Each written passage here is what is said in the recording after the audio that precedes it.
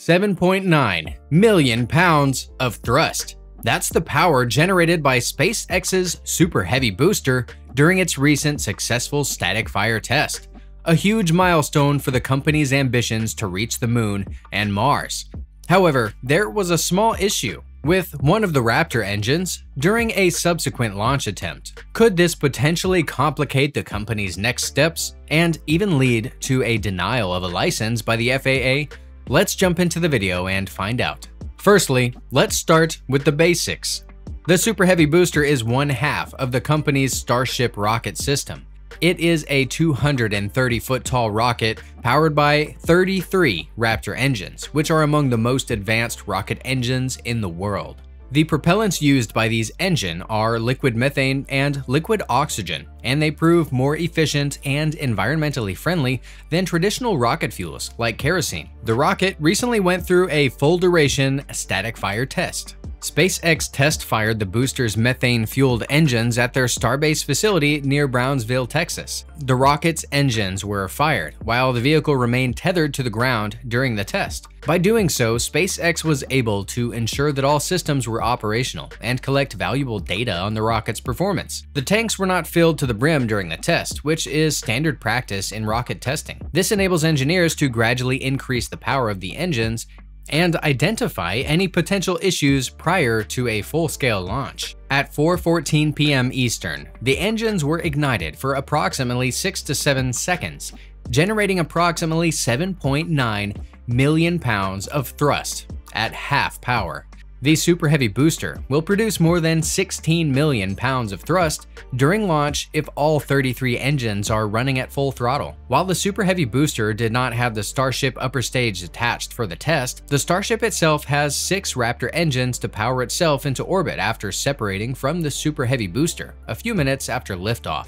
Elon Musk, SpaceX founder and CEO, tweeted minutes later that engineers turned off one of the Booster 33 engines just before ignition, and another engine stopped itself. Musk confirmed that 31 engines fired overall, but also assured the public that it's still enough engines to reach orbit. The Starship upper stage, which was not on the Super Heavy booster for the test, could still achieve orbit if multiple engines failed on the first stage.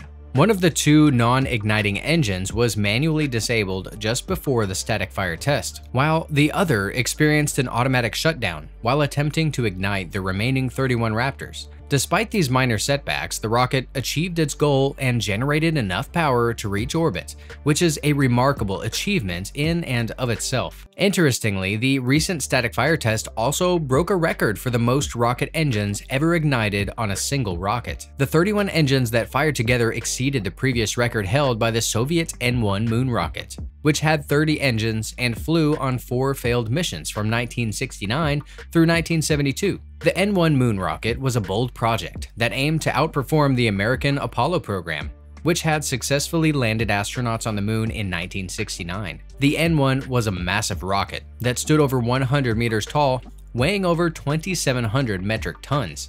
It was propelled by 30 NK-15 engines with a combined thrust of more than 50,000 kilonewtons. Despite the Soviet Union's best efforts, the N-1 program was plagued from the start with technical issues and setbacks. The rocket exploded seconds after liftoff during the first launch attempt in 1969, resulting in a catastrophic failure that destroyed the launch pad and surrounding infrastructure. Also, speaking of moon missions, NASA's Saturn V rocket that took mankind to the moon generated a maximum thrust of about 7.6 million pounds at liftoff, which was accomplished by the 5 F-1 rocket engines in the first stage of the rocket. In comparison, NASA's current heavy lift rocket, the Space Launch System, or SLS, which is designed to return astronauts to the moon, has a maximum thrust of about 8.8 million pounds. This is achieved through the use of 4 RS-25 engines in the core stage and 2 solid rocket boosters attached to the rocket's sides. The recent test of the SpaceX Super Heavy booster, on the other hand, showed the potential for much greater thrust. If all 33 Raptor engines had been running at full throttle during the test, the Super Heavy booster would have generated more than 16 million pounds of thrust. This is nearly double the thrust of the Saturn V and the SLS rockets, making it the most powerful rocket test in history. To put this into context, The Super Heavy booster's 16 million pounds of thrust is equivalent to the force exerted by approximately 85 Boeing 747 jumbo jets at takeoff. This immense power will be needed to lift the massive Starship spacecraft, which will carry up to 100 people and more than 100 tons of cargo to destinations beyond Earth's orbit, including Mars and the Moon. Now, you're probably worried about the state of the Starship's launch pad. The launch pad has to endure tremendous forces and heat generated by the 31 Raptor engines. To counteract these forces, SpaceX's Mechazilla, a sophisticated launch mount, clamped down the Starship spacecraft with 20 clamps to keep it stable during the launch. Mechazilla is a one-of-a-kind stool-like structure that aids in the positioning of the Starship spacecraft during launch and is an essential component of the launch pad. This orbital launch mount has been designed to withstand the enormous forces and heat generated by the engines during the launch. Mechazilla, on the other hand, held the spacecraft in place, ensuring it remained stable during the launch. Despite this, the launch damaged SpaceX's Stage 0 Pro, a vital part of the launch pad. This structure, which supports the massive weight of the Starship spacecraft, has been scorched by the heat generated during the launch. The fact that SpaceX's only orbital-class Starship launch site survived the ordeal is likely enough for the company to consider the static fire a success. However, the two engines missing from the historic Starship static fire on February 9th have most likely complicated the company's next steps. SpaceX would most likely need to complete a full 33 engine test to be fully confident in Starship's ability to launch and fly a safe distance away from the launch site. Meanwhile, Starship can't fly until the Federal Aviation Administration approves a launch license. The FAA may be stingy enough to deny SpaceX a license if it does not have a perfect 33-engine static fire. The company and the public have been waiting for the orbital flight test for quite some time, and the FAA has yet to grant the license.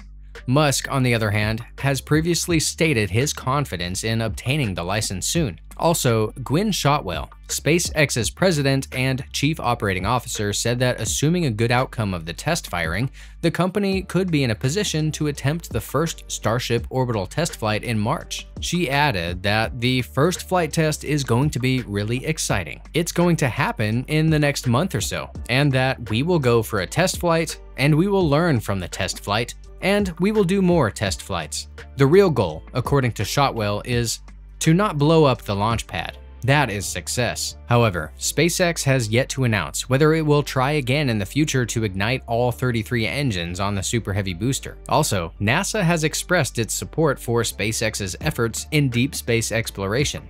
NASA previously awarded SpaceX contracts to transport astronauts to and from the International Space Station using the Crew Dragon spacecraft, marking the first time that the American astronauts had been launched from American soil since the Space Shuttle's retirement. NASA and SpaceX collaborated to develop the Crew Dragon spacecraft, which is outfitted with advanced systems for life support, navigation, and re-entry. In addition, NASA has collaborated with SpaceX to develop technologies that will allow humans to explore the Moon and Mars. We hope you enjoyed this video. Make sure to subscribe, like the video, and watch these ones as well.